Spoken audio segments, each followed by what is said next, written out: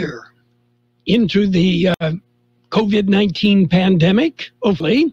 And Friday mornings for the better part of that year, we have been visiting with folks from Imperial County and getting some updated information. And today, no different. We will be visiting with Rosyo Ramirez, Deputy Director of the Community Health Division of the Imperial County Public Health Department, and with Alvaro Ramirez, Safety and Emergency Preparedness Coordinator for the Imperial County Office of Education. So we're going to talk about a couple of things, such as, whoa, we made it to red. Yeah.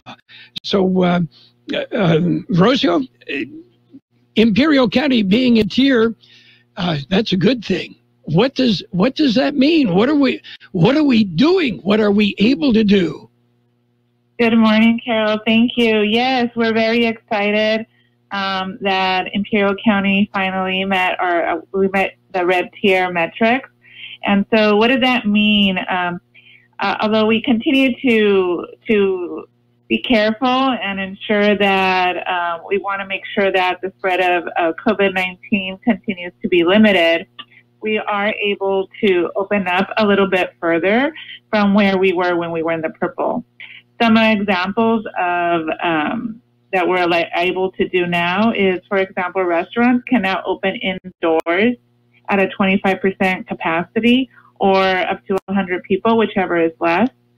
Another thing that may see shopping centers like the mall, they're able to open up to with 50% capacity and have a reduced capacity in the food court areas. Prior to, in the purple tier, the food court areas were closed off. So that's something that they're able to do as well. Another thing that we get to see is the gyms. Gyms are able, and fitness centers are able to open up indoors at a reduced capacity of 10%. Is something else that we've seen. Museums are able to open up indoors as well with a maximum capacity of 25%. Movie theaters are also able to open indoors with modifications and a maximum capacity of 25% or 100 people, whichever is fewer.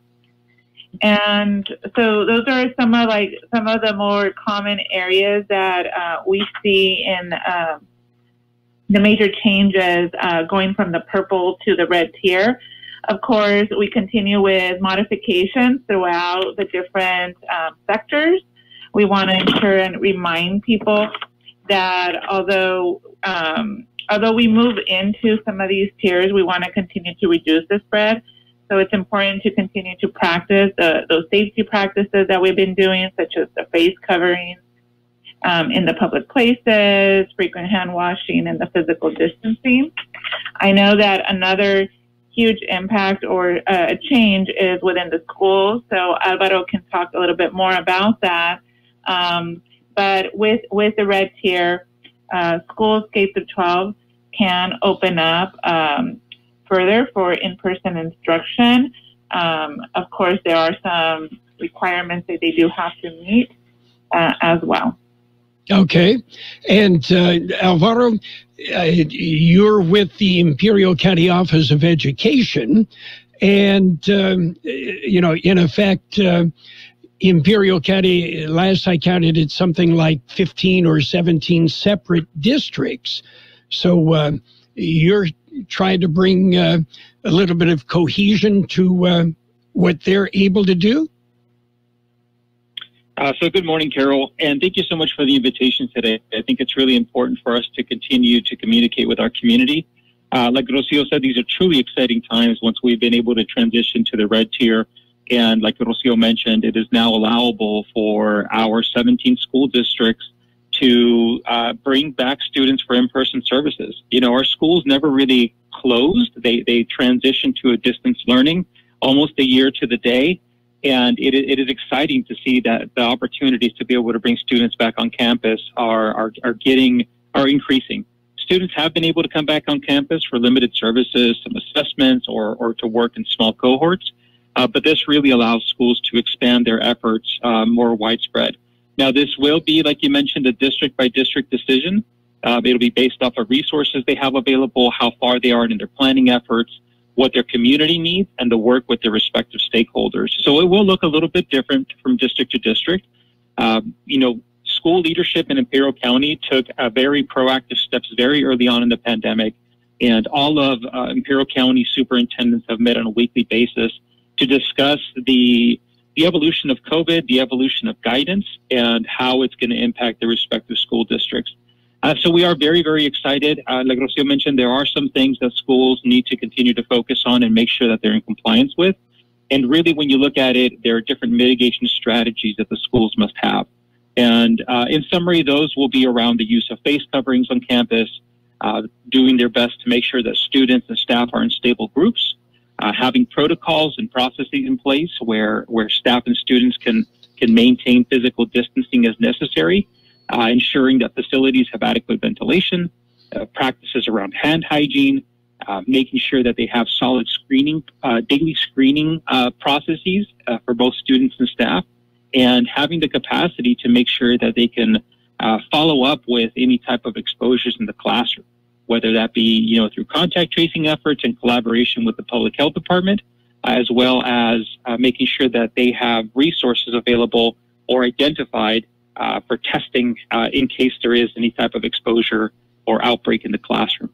So schools are definitely gearing up. They've been doing a lot of work over the past couple months, and different school districts will be communicating with their respective communities in reference to the evolution of their plans and their timelines, but very, very excited to have the opportunity to bring kiddos back on campus. Okay, I don't know who's more excited, the kids, the teachers, or the parents. And we don't know either. So, and as you pointed out, direction coming from, or help coming from, the Imperial County Office of Education, but it is a district decision on what they're able to do. So that absolutely, it will be a district by district decision. Yeah, that your district may vary.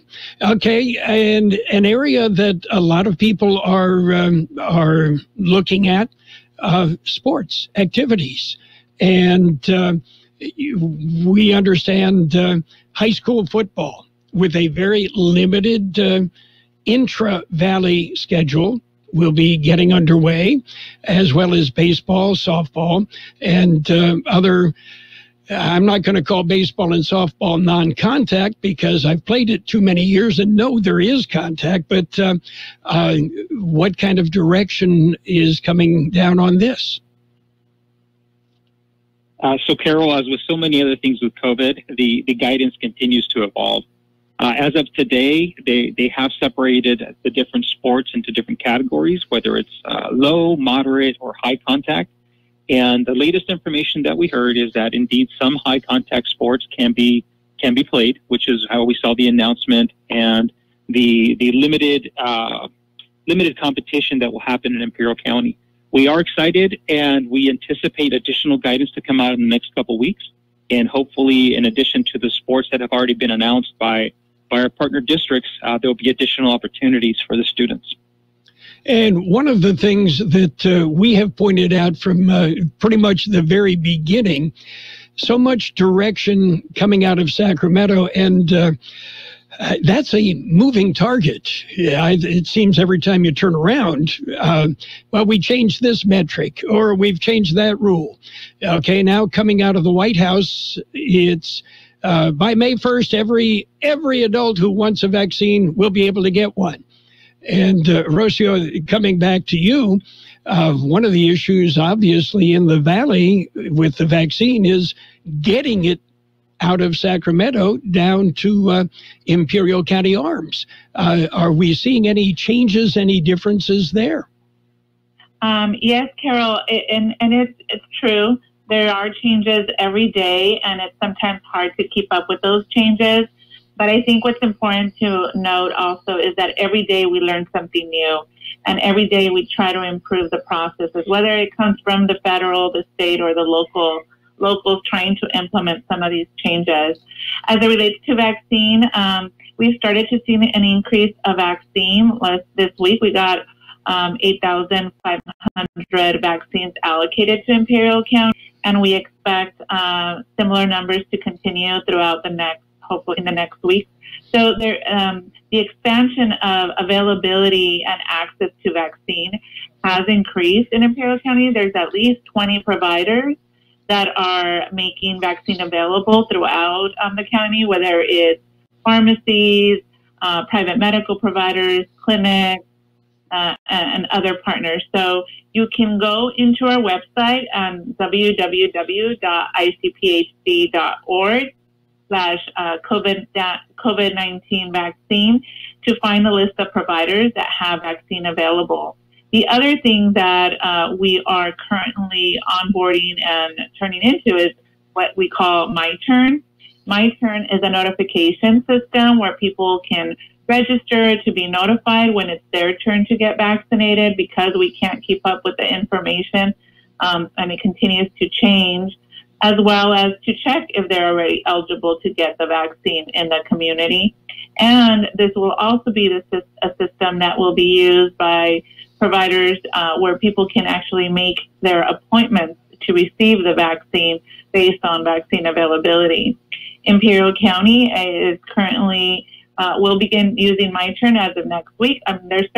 Appointments should start showing up this week or have been showing up this week. And then that's the system that we'll be using going forward. And there's also several providers that you'll be able to find on My Turn once you look into the location and the zip codes with that information. Okay. So that's a way to find out what's going on and get that information. And my suggestion, and I know the health department has made this suggestion, is sign up and register on every conceivable website. My Turn is basically useless at this point. I went on the site this morning, and it's almost impossible to navigate into My Turn, and Imperial County is not on their system yet. As I understand, it's just LA and San Diego counties at this point. According to the governor, everybody will be there next week. But Clinicas de Salud, register there, register with the pharmacies. I know CVS, Walgreens, Vons, I believe, pharmacies will have vaccines, and go to their sites and register. If you are that anxious about getting the vaccine, you've got to do a little bit of work there, or have a grandkid or somebody that's a little bit more tech savvy do some of that work for you to get there. Yes, So, and like I said, the listing of the providers are on our website, so people can go in there, and if there's a direct link where people can make a specific appointment, it is made available through that site as well. it does work. So, Yes. but again, the state's My Turn at this point, it's not a lot of help in Imperial County. And from what I've heard, not a lot of help in San Diego or LA County, but it's what we have. Okay. Did we miss anything? Are we ready? Okay. I know one of the things, small gatherings are now permitted, right? Small private gatherings are allowed outdoors and indoors with some modifications. Mask and physical distancing is still required. The recommendation is for no more than 3 separate households to attend, including the host. And the recommendation is for gatherings should be 2 hours or less. Of course, always reminding people if anybody has experiencing any symptoms to not attend, or those with high risk or severe illness, especially if they have not been vaccinated, to also not attend. So, it does allow for, the expansion of those private gatherings. Before, we used to hear only outdoors. Now, the recommendation does include, or the allowance does include indoors as well. Okay, so you can get together with a few friends and family, as long as you wear the mask, socially distance, and be healthy. Yeah. Okay. We appreciate the visit today. Rosyo Ramirez, Deputy Director of the Community Health Division of Imperial County Public Health Department, and Alvaro Ramirez, Safety and Emergency Preparedness Coordinator for the Imperial County Office of Education, both of whom have been working to address the pandemic. Hopefully, that light at the end of the tunnel is getting a little bit brighter, and it's not a locomotive coming towards us. So we're moving in the right direction. We appreciate the visit today, and you guys have a great weekend. You too, Carroll. Thank you so much, and everybody continue to stay safe. Okay. Thank you very much, Carroll. And I would be remiss if I didn't mention how appreciative we are of our ongoing collaboration with the Public Health Department. They have been an integral part of helping us interpret the guidance as it's evolved so rapidly. So a very special thank you to them. Kind of learning on the fly, right? Sure are. Okay. You guys be good and have a great weekend. Thank you. Bye-bye. Thank you. The Imperial Valley's best oldies on the radio. Imperial County Air Pollution Control District provides you with air quality reports daily. How is your air quality today? Check current air quality conditions in Imperial County at imperialvalleyair.org. You can sign up for free air quality alerts to be delivered directly to your email address, or you can download the Air Quality Alert app to your mobile device today. Stay informed with Imperial County Air Pollution Control District.